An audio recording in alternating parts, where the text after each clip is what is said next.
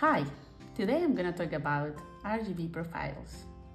In a previous video I talked about the difference between RGB and CMYK, and I kind of summarized it that RGB are for displays and CMYK are for printing.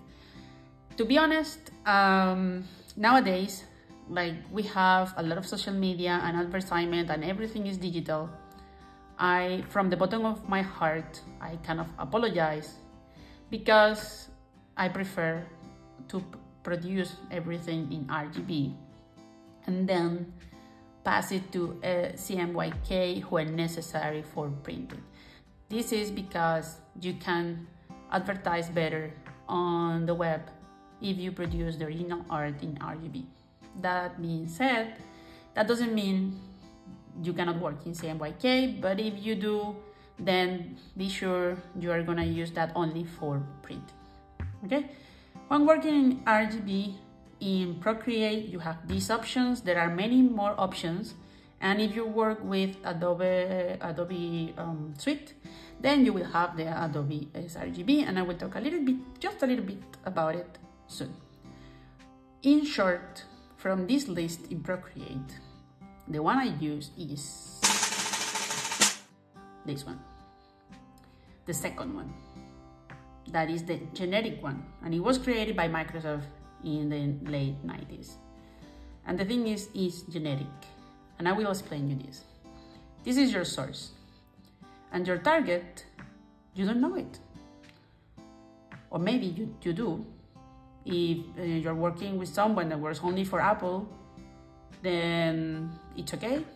You go for Display P3 because Display P3 was made by Apple. I will show you here. Display P3 was, I will show you here. This was made by Apple, and it works better in Retina displays, and also ultra high definition. This one, as I said before, is something that is generic, and it was made in the late 90s by HP and Microsoft. And then we have this other profile that is not only a gamut of colors, but this profile contains information for the target device. Some printers do have these profiles installed, and they are better to recognize them and translate that to CMYK. And the ICC is the short for International Color Consortium. I will leave the link below. By the way, I want to thank Therese, who wrote a question in the previous video asking which RGB profile should we use for strictly digital art. Well, Therese, here is the answer in a simple way. If you are showing your work only to people who own Apple devices, or you are very sure that your work is going to be seen only in high-resolution devices, then you choose Display P3. If you're not sure, then go for the generic, and that's it. Though, if you want to print later and you know that it happens, and you know that the client is working with a certain machinery and wants to print and also advertise online, then you produce in sRGB in any of the profiles made by the ICC. These profiles are actually made to work together.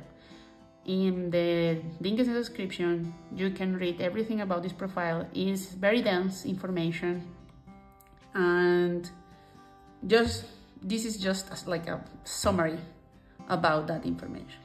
Okay, so to have an idea of the gamut we're talking about, let's say these are all the colors that exist, or not that exist, but all the colors we can see as humans.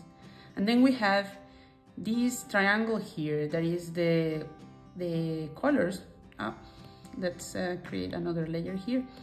So in here we have all the colors we can see with the P3 display, and then inside that, in a smaller triangle, we can see the sRGB gamut. So as you can see, P3 display can show you even brighter colors. And if we try to add in this the Adobe one, it will go like in the middle of both. It will be something like this, as I remember. But we don't have that in the iPad. Well, at least not in the, we don't have that in Procreate. Maybe in the Adobe apps.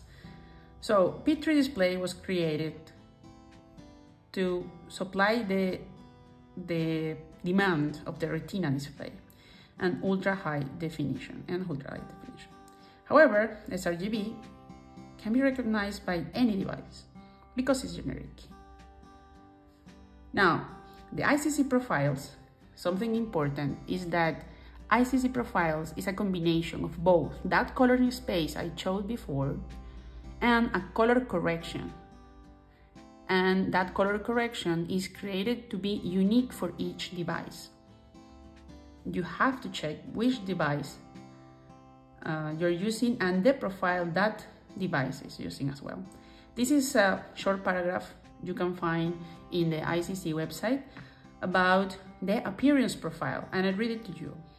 Appearance profile may be used as a retargeting in perceptual rendering intent, produces more color consistent results in color reproduction on display, produces more pleasing results in appearance and tone scaling for most images than colorimetric rendering. The appearance profile is particularly recommended when the difference between source gamut and destination gamut, your target, is large and it is desired to repurpose the image, for example, making it optimal for the reproduction medium. So what they say here in short is that appearance profile then may be better if you don't know, not if you don't know, but it's like the gamut or the color space of your source and the colors of space you want to produce the material to is different, is too different. So that means that you can start with this, with the appearance profile in the iPad with Procreate, and perfectly display in an ultra high definition monitor or TV, and it supposedly should give you a decent or a mostly good resolution. That's what they say here. But I have found that some monitors, they do not recognize well the ICC profiles, and they do prefer the generic profile. So that's why I use the generic profile for my drawings. If you are working for someone, then ask about that profile. And also when you want to pass this to printing, it could be really useful to know that combination of the printer and the paper, because sometimes the paper also can make a difference. I hope this helps and that this opens the discussion.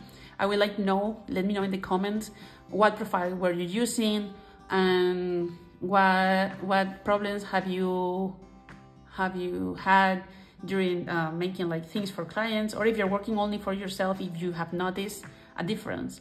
When I started using Procreate a long time ago, it was the first time I actually got the profiles P3, because for me it was always that generic profile, and also the Adobe profile, because I also like photography, and is what my camera has. My camera has the option for sRGB and the Adobe sRGB.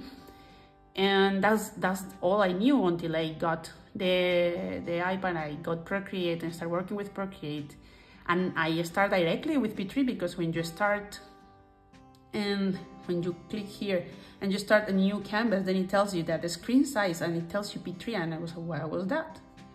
And I started investigating here, and then I noticed that display P3, and I start creating everything in display P3 at the beginning.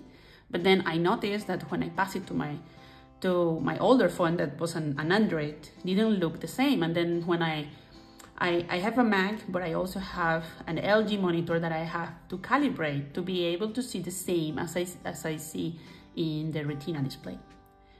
My monitor do have I do have the B3 because I downloaded from the website. So I recommend you to check your monitors, check your devices. If you have a not Apple devices, check if you have the profiles, and you can download them from the brands.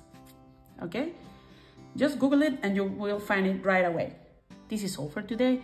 I hope you like this video. Subscribe to the channel, leave comments below, and like this so I create more content for you, for me, and for the rest of our life. Thank you for watching. See you next time. Bye.